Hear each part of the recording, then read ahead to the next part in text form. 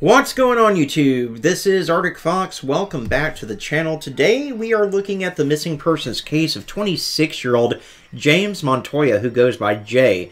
Jay is 5 foot 11 inches tall and weighs 200 pounds with black hair and brown eyes. The Denver Police Department is asking for the public's help in locating the missing man. Jay was last seen on April the 2nd, 2023 at around 2:30 a.m. in the area of West Jewell Avenue and Wadsworth Boulevard at the Hangar Bar in Lakewood, Colorado. He hasn't been seen or heard from since that time.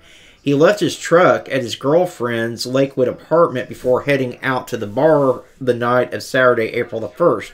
Now, according to Jay's mom, she usually hears from her son multiple times a day, and this is very out of character for him. At the time that he went missing, he was wearing a dark blue sport coat, light blue slacks, and brown shoes. The family said that he left with someone that the family doesn't recognize. If you do have information on Jay Montoya or his whereabouts, you're asked to contact the Denver Police Department at 720-913-2000 and reference case number 23-169948. Guys, this mother has been all over social media. She is pleading for anyone to help find her son.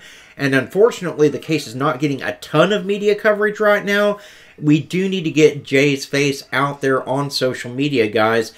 Please, do me a favor, give the video a like. It does help more people to see Jay, and the more people that see him, the better the chances are that we can bring him home safe. Also, if you're not subscribed to the channel yet, consider clicking that subscribe button. It really does help the channel out, and if you ring that notification bell, you'll always be alerted whenever I post another missing persons video.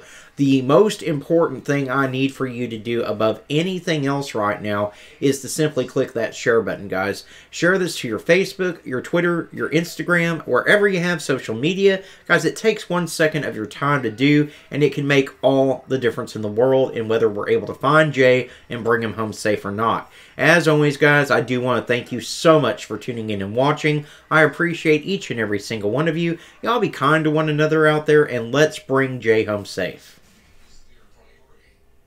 Mm-hmm.